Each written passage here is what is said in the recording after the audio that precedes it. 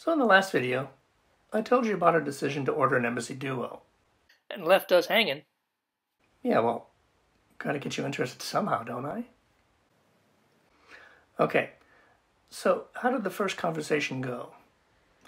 We called Terry, who was apparently very hard to get a hold of. Just lucky, I guess. And he walked us through some of our major questions. Things like the size of each area of the RV, what kind of van it was built on, what colors we could choose from, the warranty. It's pretty darn fine, I tell you what. He was very accommodating and answered all our questions.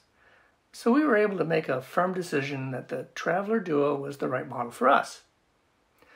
The next step was for Embassy to send us paperwork with options for the Ford Transit and options to consider for the Traveler Duo. After a few days, we got the forms in an email and looked over it. Of course, we had a few questions. And by few, I mean a lot. 27 questions to be precise. Say what? Yeah, that's an issue I have with the process. You're looking at a list of different items and have to make decisions about what you want, but you don't necessarily understand what the items are or what options you have to choose from. Let me give you an example. Colors. There are colors for a main color, an accent color, doors, flooring, slip covers, countertops. It's a long list. But there's no list of colors or samples, so I had to send an email to see what choices there were, or maybe to ask for samples.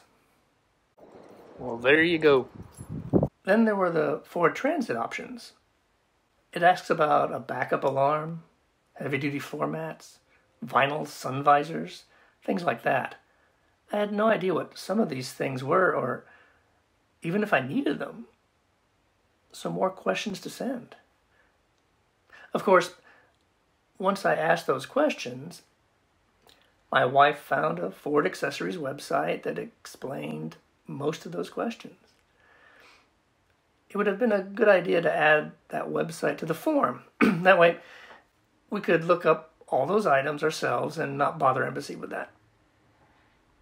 All that said, the process is pretty smooth so far. It's hard to get a hold of Terry. He is very busy with bills and contracts.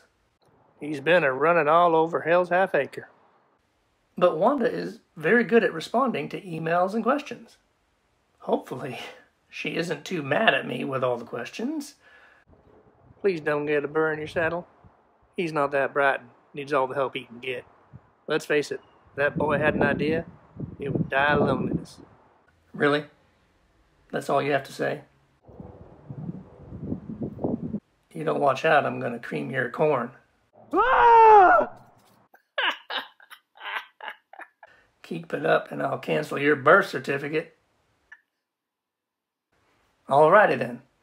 Hope this video gives you some insight as to the beginnings of the Embassy ordering process.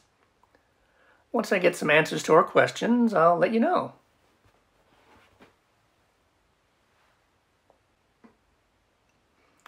Be seeing y'all.